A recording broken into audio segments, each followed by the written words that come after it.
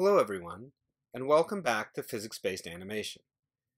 In the last video, we learned how to use the projected Gauss-Seidel algorithm to resolve collisions between rigid bodies. In this video, we are going to leave solid bodies behind, both rigid and deformable, and enter the splashy world of fluid simulation, which is responsible for some of the most eye-popping scenes in movies and video games. Before we get going, I want to give an unendorsed shout out to this excellent book by Robert Bridson.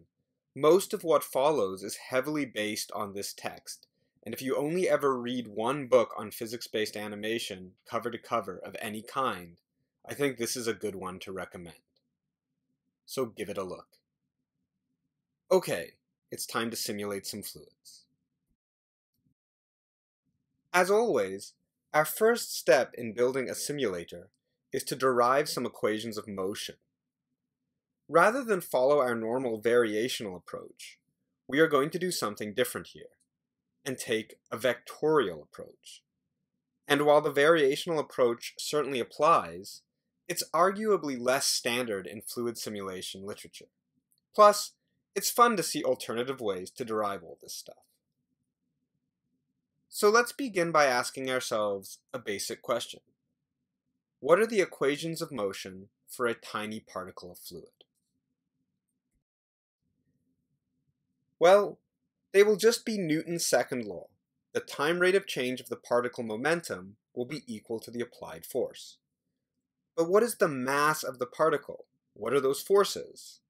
Well, let's find out. In fact, it's quite difficult to talk about the mass of an infinitesimal particle of fluid. So instead, let's consider a small fluid volume, omega, centered around our particle. And we'll assume that the fluid volume translates with our particle. It's basically like a little simplified rigid body. Its position over time is going to be a function, x, of time, t, and its velocity is the time derivative of this position function. Finally, its acceleration will be the time derivative of the velocity. So really nothing too surprising at this point. Our particle is going to get pushed around by forces, and these forces are going to act on the surface of this fluid volume. This is like poking a marble with your finger. And of course, we can have forces acting at each point on the surface. If we sum up all these forces, we get the total force acting on the fluid volume, and this relates to the acceleration. And this relationship is Newton's second law. Here's Newton's second law again. And now we can start adapting it to our fluid volume. The first step is to make the notion of fluid volume mass more concrete. While the mass of a tiny particle of fluid is a little bit difficult to talk about, we can always look up the density of a liquid or a fluid on Wikipedia. Now the mass of a little tiny portion of our fluid volume is going to be the density times the volume, which we're going to call d omega. But we can't relate this to our forces since the forces act on the whole fluid blob, not just a tiny part. To calculate the appropriate momentum change for the entire fluid blob, we need to integrate over the entire volume, which gives us a reasonable left-hand side for Newton's second law. However, the right-hand side, the forces, are still a bit nebulous. So let's see if we can make that a bit clearer. And to do this, we're going to have to zoom in a little bit. Remember that our forces act on the surface of our object. Just like with mass, it's easier to understand forces acting on a small surface patch of our fluid blob. So rather than talk about force, we are going to introduce the concept of traction. Attraction is a force per unit area, kind of like a force density. This means that the force acting on a tiny patch of our fluid volume is given by the traction times the infinitesimal area of this surface patch. Our surface patch doesn't just have area, but also orientation, which is succinctly captured by its outward-facing surface normal. Using this surface normal, we are going to divide our traction into two parts. The first part of the traction is pressure. By definition, the pressure is a traction that acts normal to the surface of our blob. We write this as negative P times the surface normal, indicating that positive pressure implies our blob is being squeezed by all the other fluid around it. And we're going to stuff the rest of the tractions into a remainder term, R.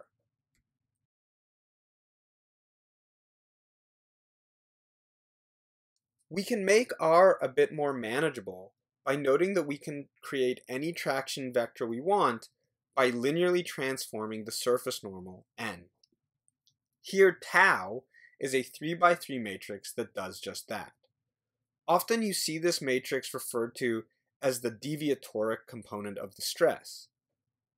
This is a useful thing to know if you find yourself at a party with a bunch of fluid dynamicists, but it's not going to play much of a role in our video going forward. Finally, the total force acting on our fluid volume is just the integral over the whole surface of all the tractions. And now we can equate this to the momentum change of our fluid volume. One issue remains. We have a volume integral on one side of this equation and a surface integral on the other, and that's kind of gross. Fortunately, we can alleviate this grossness by invoking the divergence theorem to convert our surface integral into a volume integral. You've actually seen this trick in reverse before. We used it to enable surface-only integration for the mass matrix of rigid objects. This leaves us with the following form of Newton's second law for an arbitrary blob of fluid. Now, because our fluid blob is arbitrarily chosen, we want this integral to hold for any volume omega, and the easiest way to ensure that it does is to make it hold for every point in the fluid. This implies that rather than satisfy the integrated equality, we want to satisfy the equality in a pointwise fashion. This gives us the following equation. Now, this is a totally valid equation of motion for an arbitrary point in a fluid, but we are going to do a bit more work to put it in a more familiar form. Now, due to the nature of fluids, there's an additional complication when computing the acceleration, which is the time derivative of our fluid velocity. A fundamental part of things like the tetrahedral finite element method for deformable solids was establishing a mapping between the undeformed and deformed space of our object. The undeformed state was the state in which the elastic potential energy was minimized. Now, fluids like water have many such states, so there's really no good way to establish this mapping. The end result is that we're not even going to try. So rather than parameterize things like velocity using a reference state or undeformed state coordinate, we're going to associate these properties with the current position of our fluid blob, which is given by the function x of t. And here lies the complication. Our velocity at any point in space can instantaneously change in time due to some acceleration due to applied forces, but also due to the motion of the fluid blob itself. So what does it mean to compute the time rate of change for such a quantity? Well, what it means is that we have to invoke a fancier time derivative, which we call the material derivative. The material derivative formula comes from applying the chain rule to our new velocity formulation, and it gives us something that looks like this. Here, I'm storing the gradient of v in matrix form.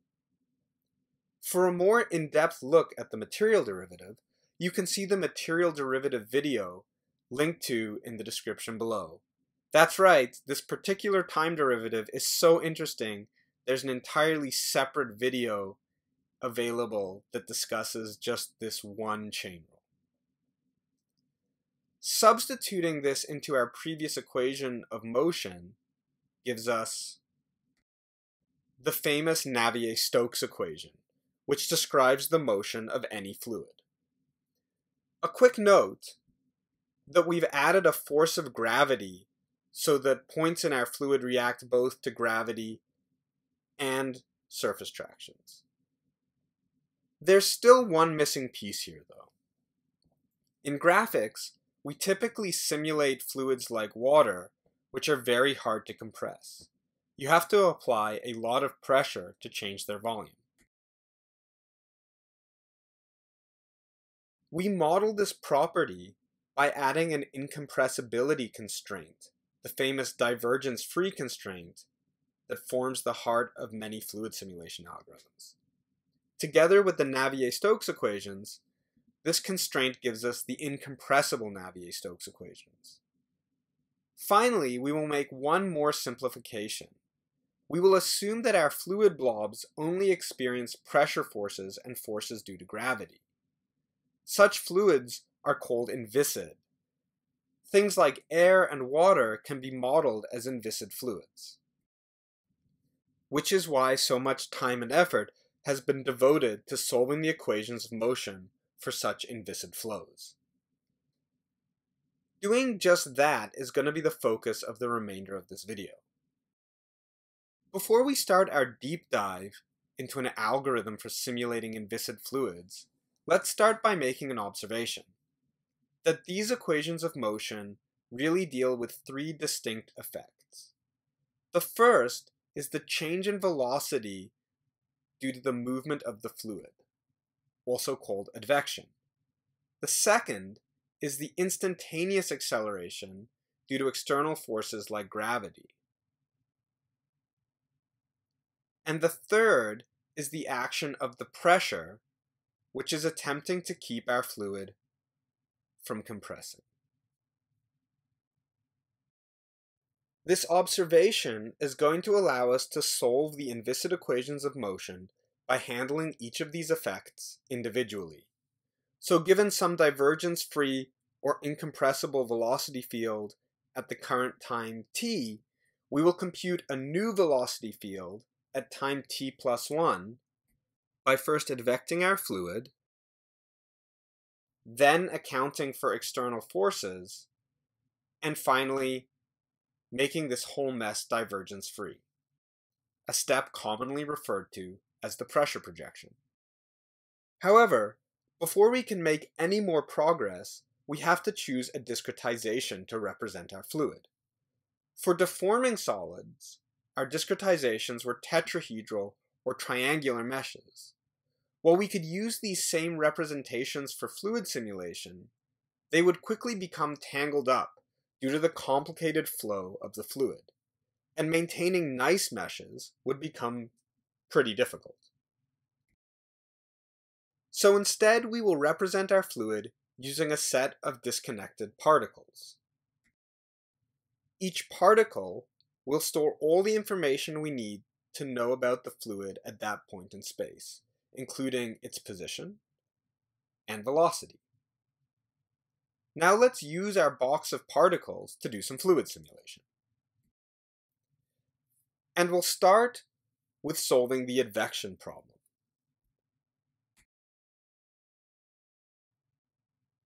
When we talk about advection, we are really talking about dealing with this velocity time derivative. And because we handle all the external forces and pressure forces at later stages in our simulation algorithm, we're really making the assumption that acceleration is 0 for this step. That means that there's no instantaneous change in the velocity. So our velocity should only change with the movement of the particles, changes in x, rather than with changes in the second isolated time variable. So what we are saying is that if we move some chunk of fluid and check the velocity at the new location of that fluid chunk, that velocity should be the same as what it originally was.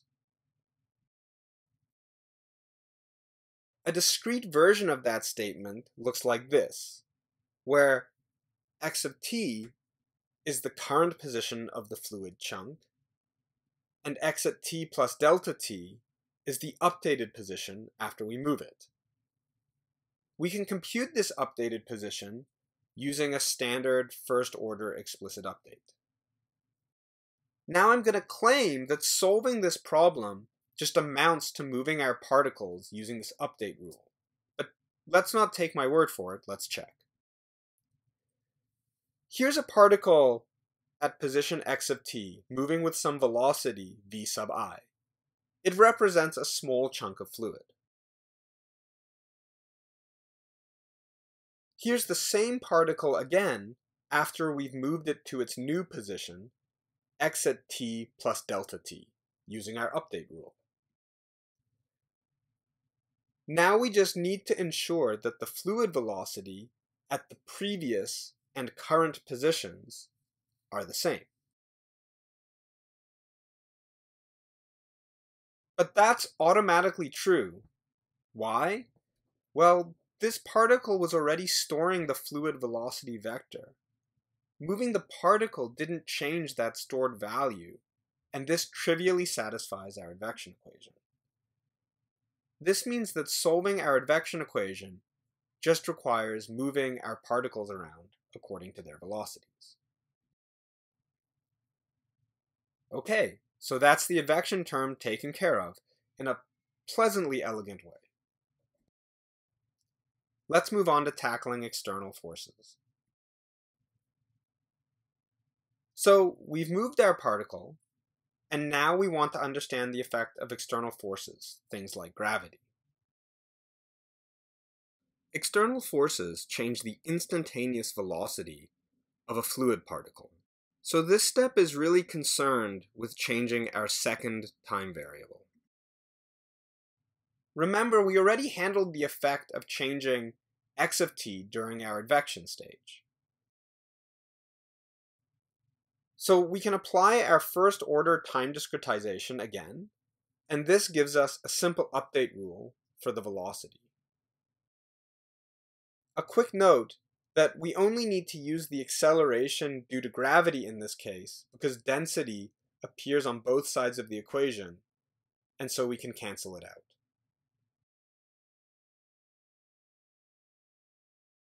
Back to this equation, which tells us to update the velocity directly using the acceleration due to gravity, but without moving our particles.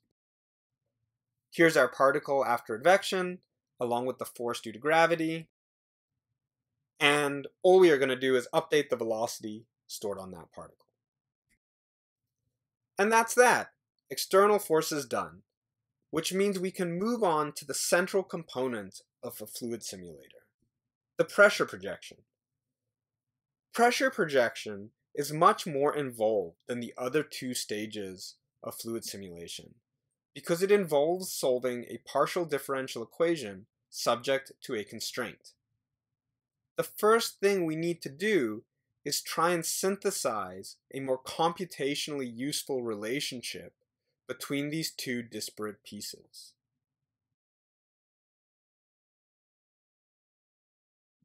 We can start by discretizing our time derivative using our first order update rule, which gives us a formula for velocity at the next time step. This is exactly what we did when dealing with external forces, except that now our force comes from the gradient of the pressure. Next, we can take the divergence of this new velocity, and we know from our constraint that this should be equal to 0. The equation for our updated velocity only contains one unknown, the pressure, P. Our job is to find a pressure that makes this equation satisfied. Putting all our known values on the right-hand side gives us the following Poisson equation, a type of partial differential equation, or PDE, that we need to solve for the pressure. Updating our velocity with this new pressure will give us a divergence-free velocity field. So how do we solve this partial differential equation? Well, we could use finite elements to do this, but in fluids, the standard approach is to use finite differences. Finite difference approaches directly discretize the PDE itself, rather than an integrated version, which is what finite elements do. To do this properly, we need to use a bit of a wonky data structure, something called a staggered grid. The staggered grid starts with the observation that any vector, and here it's our velocity vector, is made up of independent scalar components. We'll call them u and v.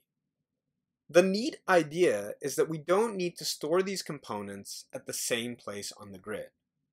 And so we don't need u and v to be available at every point on the grid.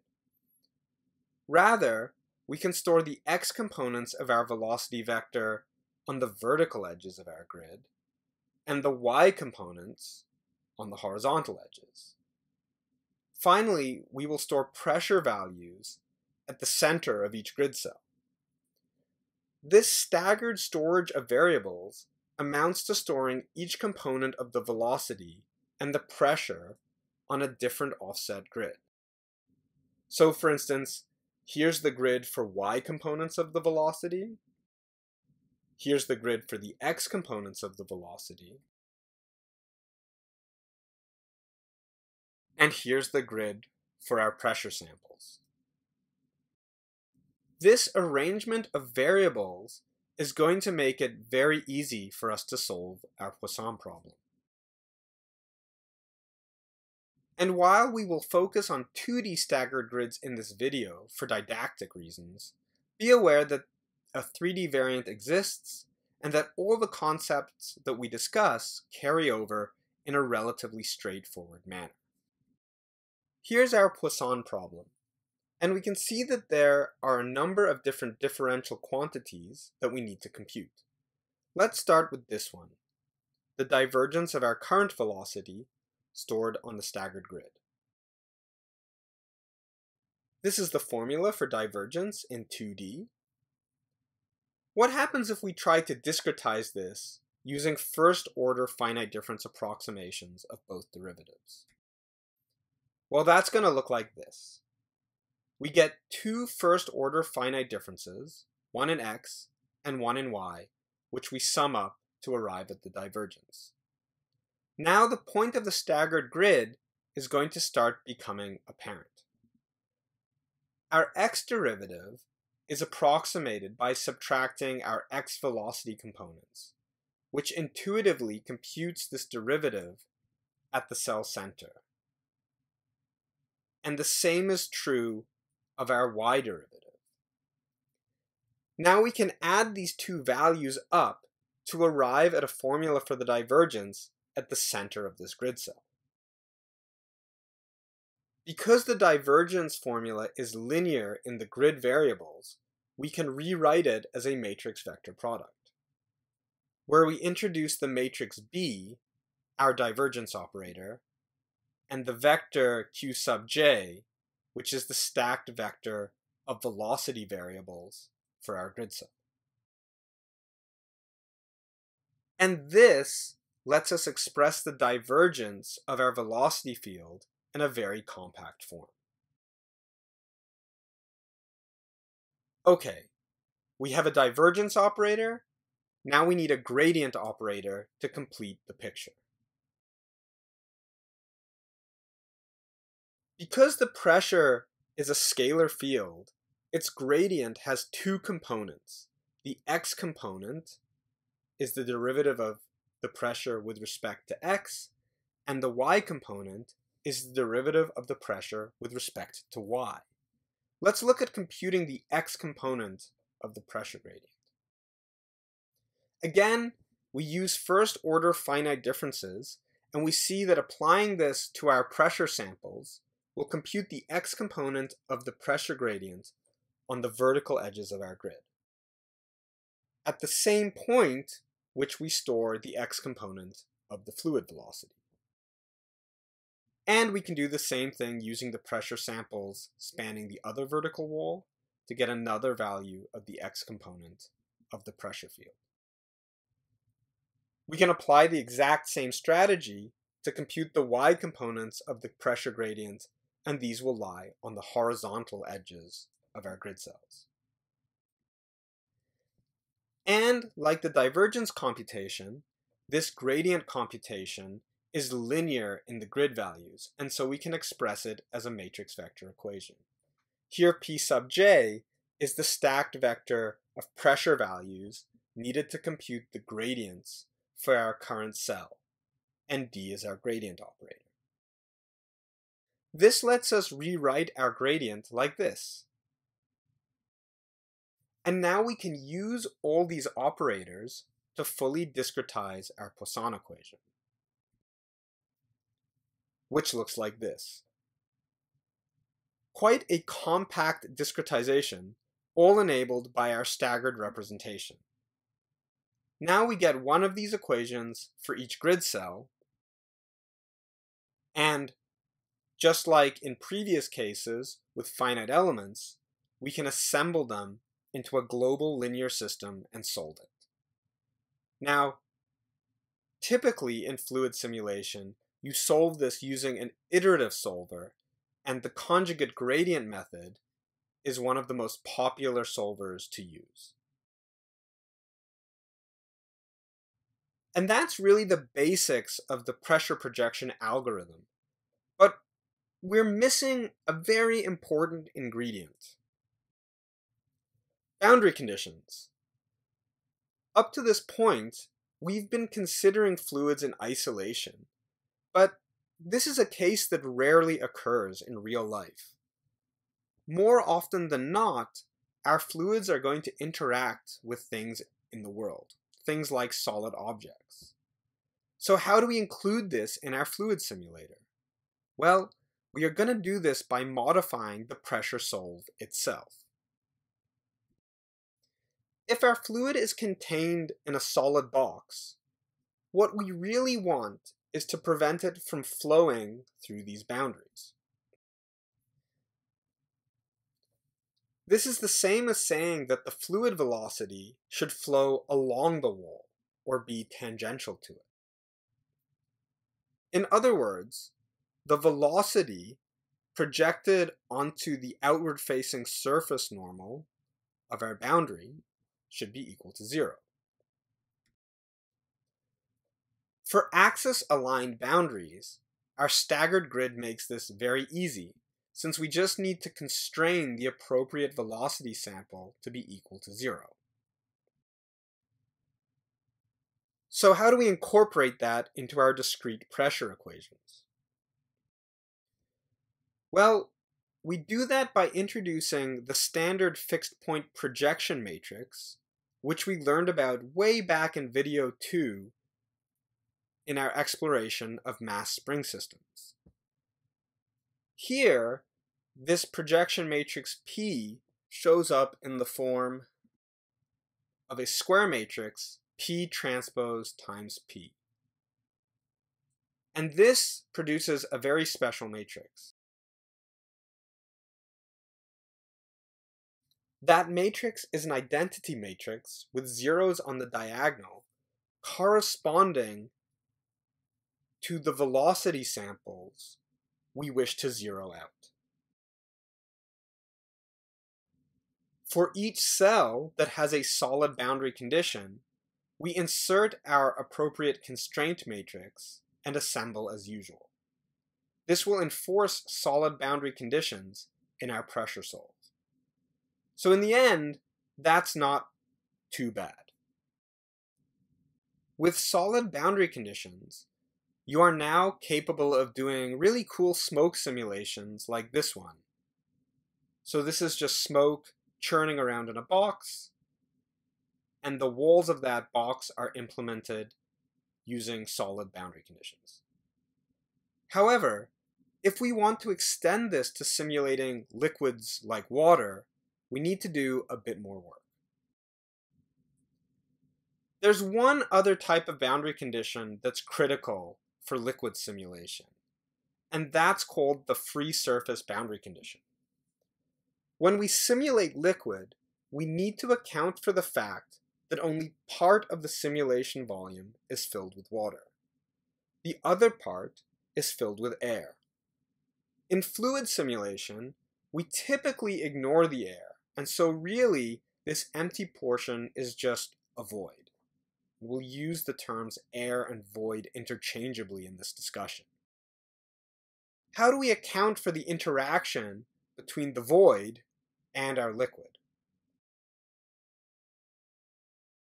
Well, we make the observation that the nothingness of the void can't push on our liquid. And because pressure is the pushing force, this implies that we have a zero pressure boundary condition at the liquid, or free surface. The first step in modeling the free surface boundary condition is to label all the cells in our staggered grid as either air cells or fluid cells. Fluid cells are cells for which the pressure sample at the center of the cell is inside the fluid volume, and air cells are the opposite, so the pressure sample is outside the fluid volume. We are going to use the pressures in the air cells to satisfy our free surface boundary condition. For each air cell, we can draw a line from its pressure sample to the pressure samples in the neighboring fluid cells.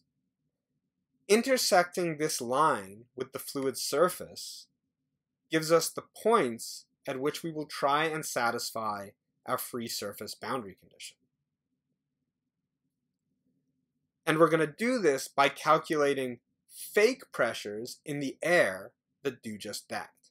We call these fake pressures ghost pressures. Spooky.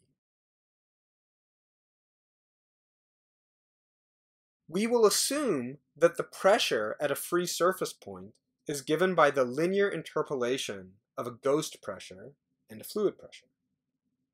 At the fluid boundary, we want the pressure to be equal to 0. Now here, alpha is just the linear interpolation parameter, and you can compute it by looking at the relative position of the free surface and the pressure samples sitting at the endpoints of this line. We can solve this equation for the value of our ghost pressure, so the pressure in the air cell. Because our ghost pressure lives in an air cell, and we treat air as empty space, we no longer need to include the air cell in our pressure projection. So we omit them when we assemble our global pressure projection matrix. For fluid cells, we then modify our gradient operator to take our ghost pressures into account. For the case that we've just seen, that looks like this.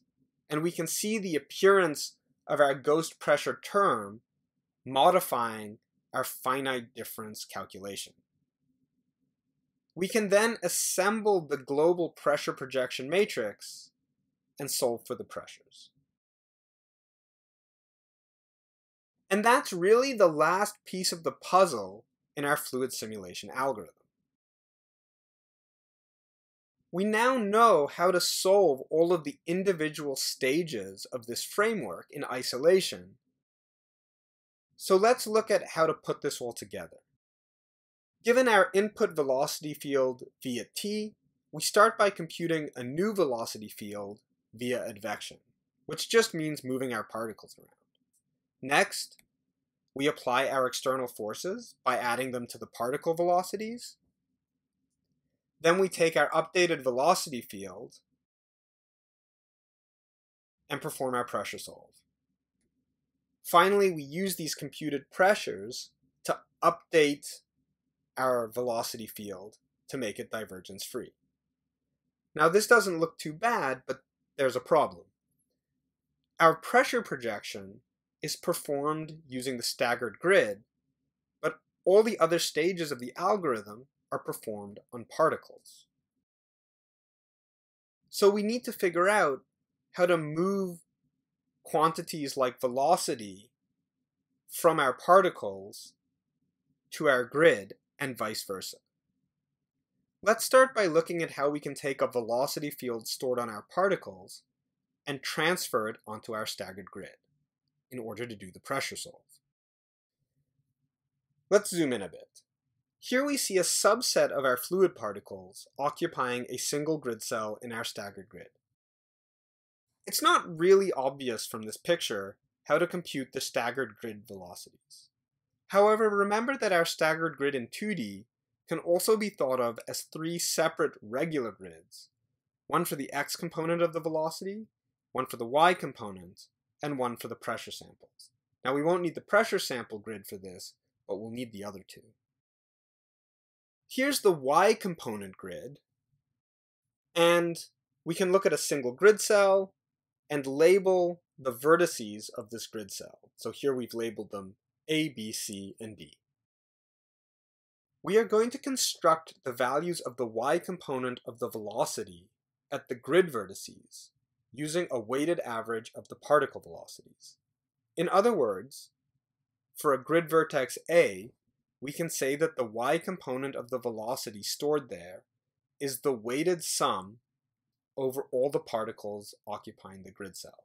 And remember, here v sub I is the y component of the velocity of the ith particle.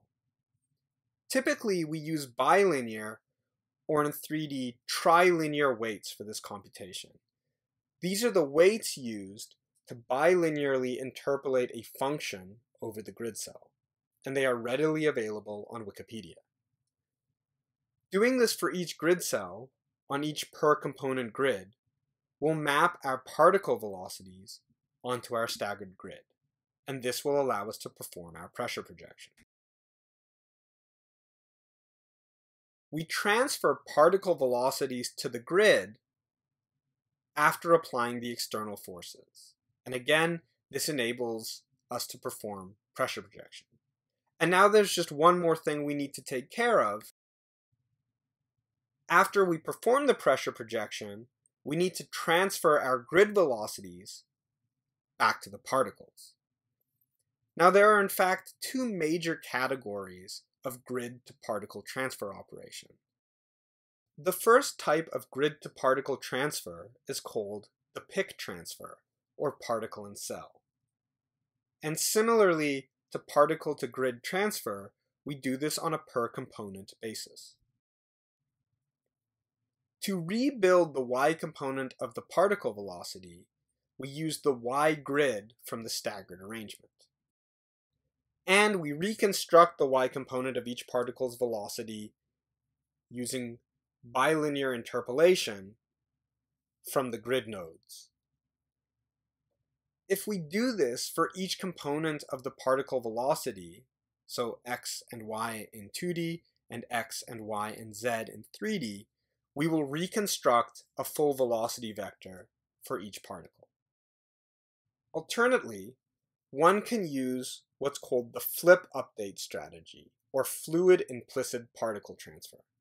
Here, rather than copy the full grid velocity onto each particle, we instead compute the change in grid velocity caused by the pressure solve. And we transfer this to the particles and use it to update the particle velocity. Because we are updating and not replacing the particle velocity entirely, FLIP simulations tend to look more energetic and splashy than PIC simulations. In fact, people often use weighted combinations of PIC and FLIP transfer to customize the appearance of their fluid simulation. grid-to-particle transfer is really the final piece of our fluid simulation puzzle.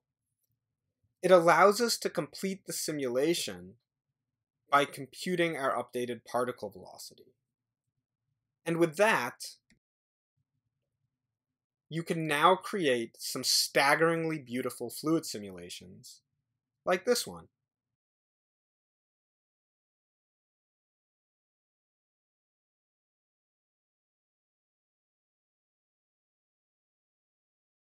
And so after all of this, we come to the end of this video series on physics-based animation. We've seen springs and finite elements, deformable objects, rigid bodies, collisions, and fluids. It's been a wild ride, and I hope you've enjoyed it. But remember, this is really only the beginning. We're only scratching the surface of the amazing physical phenomena that are out there to be simulated. So while I'll be taking a break for a bit, I wouldn't be surprised if we saw each other back here again at some point. As always, thanks for watching.